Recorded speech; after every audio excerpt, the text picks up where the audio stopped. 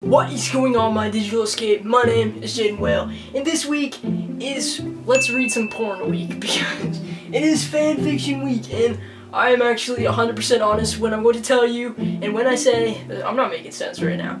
It's actually like almost 3 o'clock in the morning, but whatever. I typed in my name on this website called Wattpad, I don't know what the heck that is, but apparently it's for all of your fanfiction needs and desires. Let's see what all the hype is about. I think that this is like a book. This is like a novel, and it's called The Key to My Heart, JeyDonwale fanfiction. Oh fuck. Right away it says, warning, this chapter contains mature content.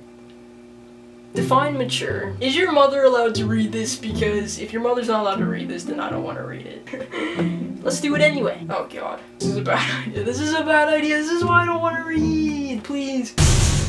Our lips continue to move in sync as Jeydon climbed into the shack.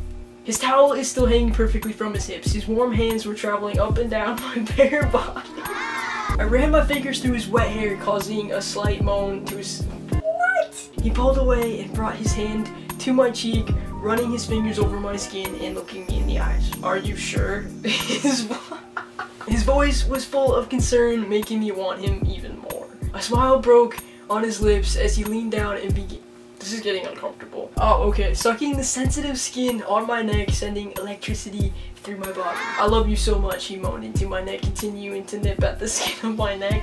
What? Do people actually write this? Are you serious? I could feel his...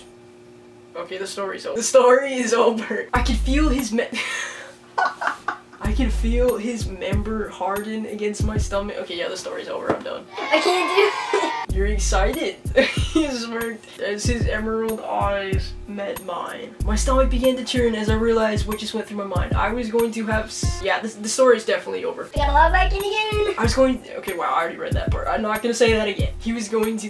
What? He was going to take my virginity. Children should not write stories. You're a virgin? He asked, grabbing my hand and stroking my fingers.